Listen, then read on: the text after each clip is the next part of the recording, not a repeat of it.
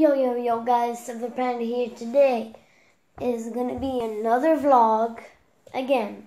Well, I've never really done a vlog before, really.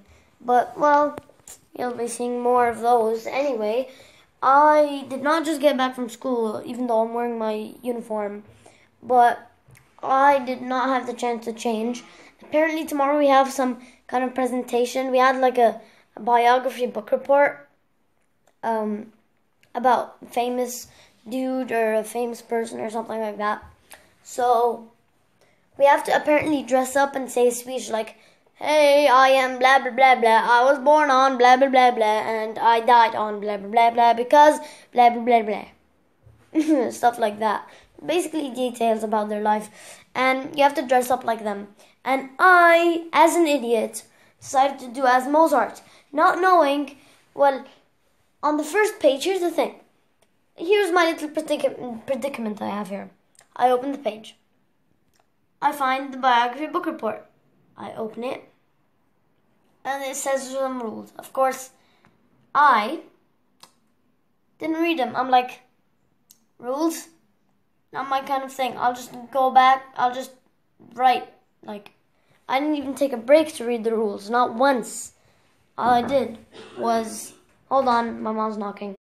Okay, now that's over. Anyway, as I was saying, I was opening my book report and I'm like, rules, not my kind of style. So I just go directly into writing.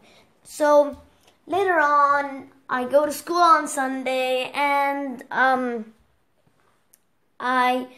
just like, what? Because I hear everybody saying that, "Oh my God, why aren't you wearing anything? Why aren't you wearing anything?" And I'm like, wait, why do I have to wear something exactly?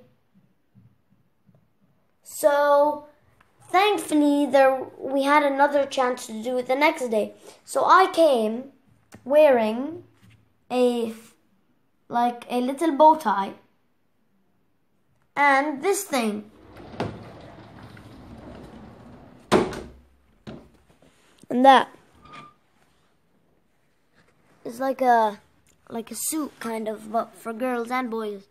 I don't know if you can see that very well, but yeah, with a little tiny bow tie. But what the problem is, today I found out we have to repeat it with a proper costume as a final grade test. So of course our teacher said like, fine, I'll give you another chance. Tomorrow you have to come with a costume. So right now I am making my costume, and trust me, it is not as easy as it looks. Let me show you. I'll be right back. So guys, what I made up till now is this collar. Hold on. Ugh. Okay, this collar that I have to wear on my neck. These I'm gonna use as epaulets, I guess. And this is a sewing kit. What else? This I'm also gonna use as an epaulette. This, apparently I have to use as Mozart's wig. I'm gonna cut it and make it into Mozart's wig. I'm gonna use this as like a pen or something, a feather pen. And, where's my collar? Oh, there it is.